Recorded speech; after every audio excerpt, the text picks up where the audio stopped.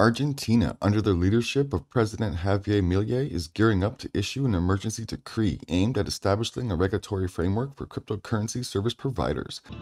Y es una locura, es un delirio arrogarse que un representante del pueblo es más que el propio pueblo. Es un delirio, es el delirio en el que vive la casta política. This initiative stems from the country's desire to avoid landing on the gray list of the Financial Action Task Force, FATF, primarily due to previous concerns regarding lax money laundering policies.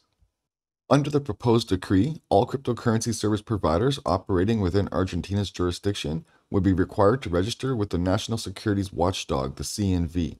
Additionally, these entities, even if headquartered outside Argentina, would need to obtain a license from the CNV to continue operations. The decree mandates compliance with anti-money laundering laws, necessitating the submission of risk reports and reporting of suspicious transactions to the National Intelligence Unit.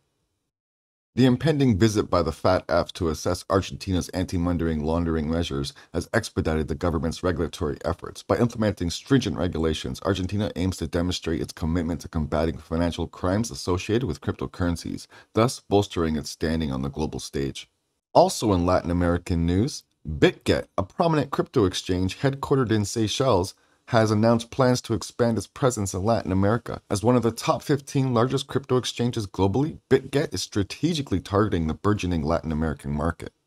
In its expansion endeavors, Bitget intends to cater to novice cryptocurrency enthusiasts in the region. By offering user-friendly tools and features including copy trading, Bitget aims to simplify portfolio management and investment processes for individuals new to the crypto space. Copy trading allows users to replicate the trading strategies of experienced investors, thereby potentially enhancing their investment outcomes.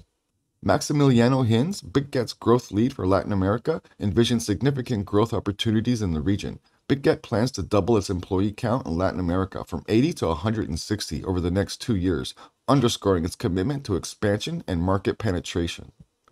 Argentina's forthcoming cryptocurrency regulations signal a proactive stance toward mitigating financial risks associated with digital assets. Concurrently, Bitget's expansion into Latin America underscores the region's growing significance in the global cryptocurrency landscape. While some countries like Honduras opt for stringent prohibitions, others seek to foster a regulated environment conducive to innovation and investor protection.